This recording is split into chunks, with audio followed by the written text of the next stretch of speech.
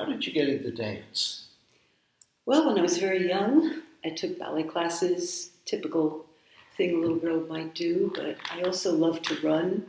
I was a very fast runner and I loved to climb trees. And I used to have a lot of flying dreams. So I thought, well, I'd wrap that in a nice 5-pound note and take me off in the canoe of life. So I did. I followed that dream, and it's been a good life. And where was this? Well, it began in New York City, Okay. right next to the Empire State. I was born about a mile from the Empire State Building, and I grew up in that area, and right at the edge of Greenwich Village. And you went to Juilliard. That's right. That's impressive. How did that happen? Well, I tried out for my gym teacher advised I should try out, and I had not even heard of Juilliard at that point in my life, but I did try out and did a piece to Bach cello that I really liked a lot, and I guess I got their goat, and they took me. And after they took me, I never let go. I made that dream come true and graduated and continued on with my career. And where did you go after Juilliard? Well, in about 1965, I had an opportunity to be the head of the dance division at the Fairmont School of the Creative and Performing Arts near Cleveland, Ohio, actually Coventry. And that's where my very beginning started as far as, in my mind, what would be my career. And I was able to invite 5 other dancers, and we were all on a payroll for the year. We all got paid very good salaries, and it was a wonderful year. You were performing or teaching? Both. Both, doing workshops with elementary school children and performances and creating our own things. So it was a combination, but felt very good. It was a very healthy lifestyle. Oh, well, that involved teaching. Right. And did you know at the time you got into dance that teaching would be something you would be doing? Well, from an early age, I always enjoyed communication with others. And I didn't specifically think I would be a, quote, dance teacher, but when that came along, I began to enjoy it more and more, especially after I began studying the body and scientifically analyzing how a body can move in a healthy way and unhealthy way, and various diseases that attack the body and how to combat them. So that all was a very good direction to be in. And from Juilliard, and from that situation, the money ran out after 1 year. So I applied for other jobs, and then I got a job in Boulder, Colorado. And that was also teaching. That's right. Okay. And so now I'm developing the craft of teaching more and more. But I always enjoyed it, and I can't visualize my life without it. In fact, also economically, it was very important to have teaching positions that you could rely on, that would be there, months to month, year to year. And so then you wound your way from Cleveland and Boulder, Colorado to Oregon? How did that happen? Kind of at the same time, but at that point in my life, we were looking for job gigs, and I was doing this mainly with Kim Arrow, who was a dance partner I had at the time, a male dance partner, and he had an MA and I didn't, so I just had a bachelor from Juilliard. That wasn't enough, so we needed his MA, so we would get positions based on that. And so we did get the Boulder job and Washington University, Western Washington University. And then after that, we were still performing, going back and forth to New York, came back. And then after that, I decided to break up with him, and I would be stronger and better alone, which did materialize. So I got my own MA and came down to Southern California, got that, and then decided from there, from my memories and explorations throughout the Pacific Northwest, I decided to pick a place that I would like to settle in eventually. And don't forget, all of this travel was master planned and thought of ahead of time. And although it was improvisational as it happened, I always wanted to be a gypsy and explore, the United States and all the different peoples and places and cultures I would bump into and thoroughly enjoyed them. And I still do it again, and still my sweetheart right here, John, and I are going to get married, and we are traveling in a beautiful trailer that's been refabbed for the both of us, and we just came from the Tetons, and we're going to the Grand Canyon pretty soon. So we're planning our trips, but that nature has always been a big draw for me, and was the primary reason I left New York. Was that I could not stand the bricks and mortar anymore. I just wanted air, especially clean air and clean water, were on my mind when I left. That was 1975. Well, say a little about the studio we're sitting in. Yeah, well, when my first husband, Steve, and I moved here, my first husband was a composer and accompanist at UCLA, but he was mainly a composer, and he wanted a place to compose. So this was his birthplace. This studio that we're sitting in was designed as a recording studio for music, and it has very good acoustics, being a 5-sided building and having the triangles are there because they absorb too, I don't know if you can see them in the camera, but they absorb sound, and it was too echoey by the time we finished, so they helped absorb sound. But anyway, it was built mainly for him, but I figured, well, while he was doing it, I'd kick my 2 cents in and put in a dance floor just in case.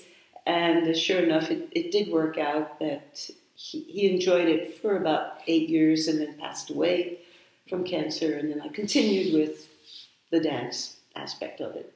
But that was Eugene Dance Studio, which is instructional. Right. And you weren't just teaching dance. You were teaching choreography as well. Yes, yeah. I've always loved my first love is teaching choreography.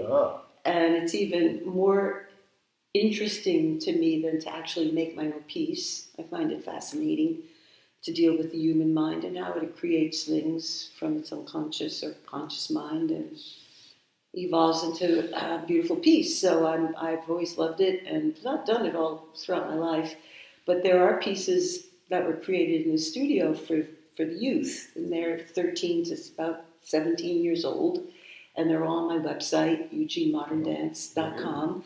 And there's a lower level of videos. There's an upper level and a lower. It's on carousel. Anyway, I adore watching them every once in a while because they're so full of inspiration and positivity in our world that we're in now. So we need that. And so you've worked with youth. You've worked with people who want to learn to be choreographers. Right. And you've also worked with people who are beyond athletic, that are maintaining health and things of that sort through movement. Say a little about that. Yeah, well, I'm offering a class for seniors, that is people who are seniors who would like to dance, and I'm going to be offering that class. In fact, October 1st will be the first class in choreography. And the classes that I teach are all designed for the elder population, for the mature adult. And they're all on my website. One is an intermediate class for people who have had some experience, and that's on Monday. And then the one on Wednesday Saturday will be for seniors, just an ordinary dance class for seniors, an hour long, 12 to 1. And then the choreography will come after that. And I'll do it for 2 months, October and November. But I'm very excited to be teaching again in view of the pandemic we've been through, and the miseries and horrors, and it did kind of shut things down. Yeah. Yes. Yeah, but I have a lot of hope and faith that we will resurface and become whole again as a society. Right. So given that the pandemic has kind of caused a pause on things, getting back into it with dance and choreography classes, is that what you see as your contribution to Eugene? Yes, well, I have, as you can see, a dance studio here, and I really want to put it to use. And in my mind, the best use is to make it a place where creation can happen, where people can create their own dances and present them. And I can fit about 20 to 30 people comfortably in here and do informal performances. And I'm hoping to do that within Oregon, but anywhere in the world. You know, I am inviting artists from all over the world that have captivated me to come and do a low-cost, low, as far as audience goes, 30 person limit. But still could do workshops and stuff. If you're traveling through and you're mainly going to the Holt Center, you can stop by here and have a soiree. Warm up. Yeah. Have a soiree with some of the dance students in Eugene. Oh, that would be fun. And it's a very cozy place here. I'm in the forest, and it's a very beautiful floor, sprung wooden floor, and great vibration, and light all the way around. Beautiful view out the windows. Skylights and that kind of thing. So it's very, very good air quality, by the way. Well, how did Courtyardly get involved in what you're trying to do? Yeah, well, Courtyardly was an internet site I came across on LinkedIn, and I found the site and Mr. Kill very, very warm and inviting. And gradually, as I'm nearing kind of the end of, I wouldn't say the end, but I'll say another evolutionary stage. Matt, age appropriate. I bumped into him, and we hit it off very well. And you know, what I really want to offer here through him is a center where people can choreograph, have their pieces acknowledged by each other and recognized by their family and friends and that sort of thing, and have it grow, very possibly, and offer dance classes. And I do have a wonderful yoga teacher who's here, and she's going to start the classes next week, Monday, Wednesday, and Saturdays.